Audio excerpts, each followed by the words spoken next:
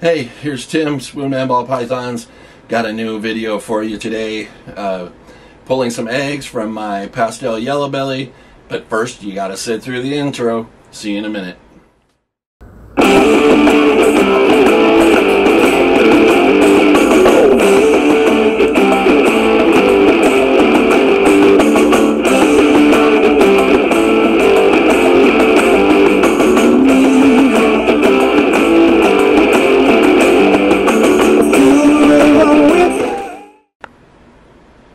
Hey guys, Tim back again from Spoon Man Ball Pythons. Hey, came in to check on the snakes this morning, and we got a girl that laid some eggs. So she is a pastel yellow belly, and she was bred to a banana spider. So we're gonna pull those eggs now. It looks like she's got a big stack of them. The most eggs I've ever had is 7. So we're gonna see if we can break our own record here. So let's get to pulling her out, and we'll separate the eggs and see what we got. And here she is. This is Fat Girl on a nice stack of eggs.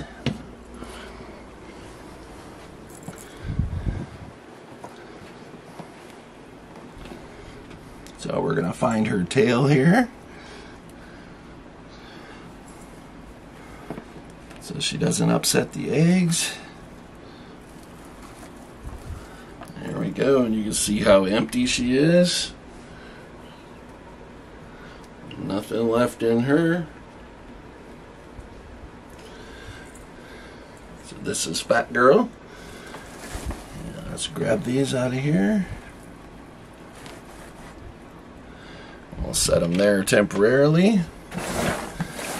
I'm going to put her back in the tub and put her back in the rack, but she'll get a full clean. We'll wash her and we'll wash out the tub so there's no remnants of egg smell and stuff. That's just so that she'll go back on food and put her weight back on. So let's put her back in the rack and see what we have here. Looks like 1, 2, 3, 4, 5, 6, 7, 8 eggs. They all look nice and plump and healthy. I'm gonna go ahead and weigh these.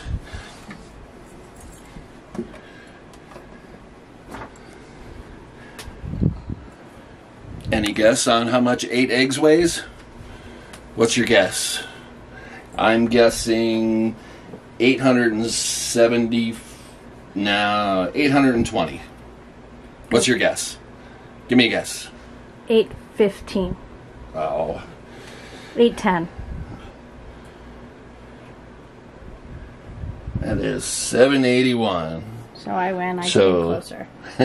So just under 100 grams per egg. All right, let's separate them out here.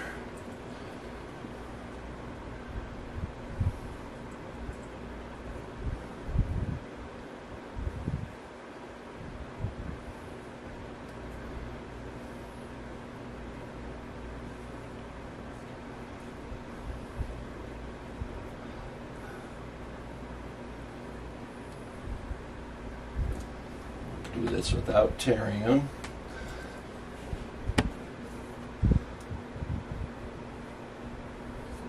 Alright, there's 1.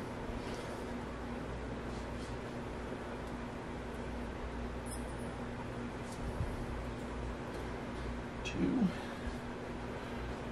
Oh, the rest of them are coming out real easy. 3.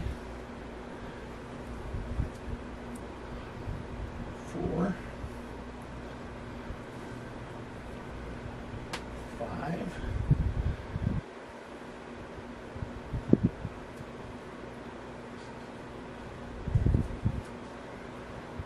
6. 7 and 8. Alright, so we're going to pause here a minute to get the lights shut off. Alright, so we're going to go ahead and candle them, make sure they have good veins.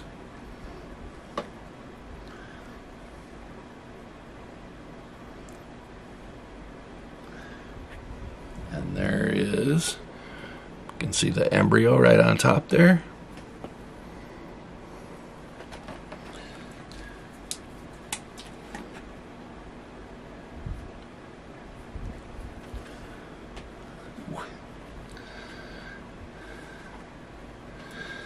Did that in the last video too. You'd think I'd learn. Alright, there's the embryo there. The lighting is really blurry, just to let you know. Alright, there's a little one that's a little bit easier to see. The embryo is right there. You can see it move around.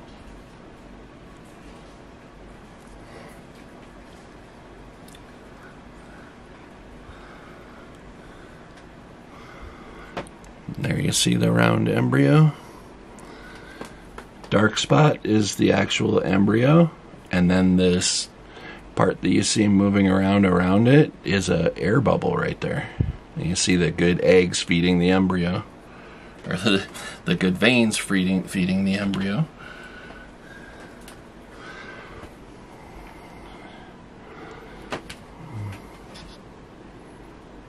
And there you can see the dark spot is the embryo right there.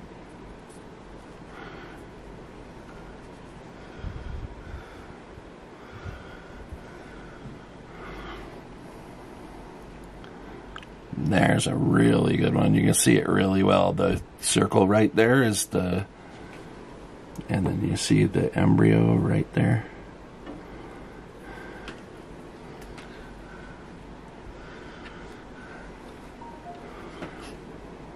There you go again. There's the embryo, the dark spot right there.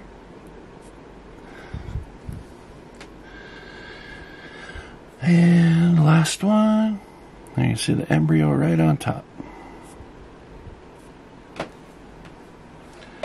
Alright, we'll take a break from here and get the lights back on and wrap it up. Okay.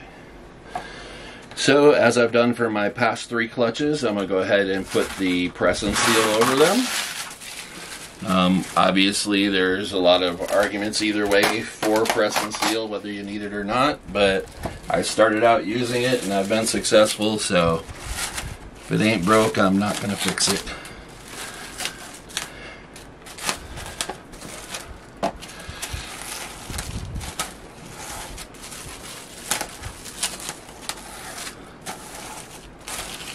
Alright, we got to do a little labeling on the side of the egg box, but there it is, sealed up, got the clutch card on it, and it's ready to go. So we'll see those in 60 days, hopefully have some nice healthy little babies.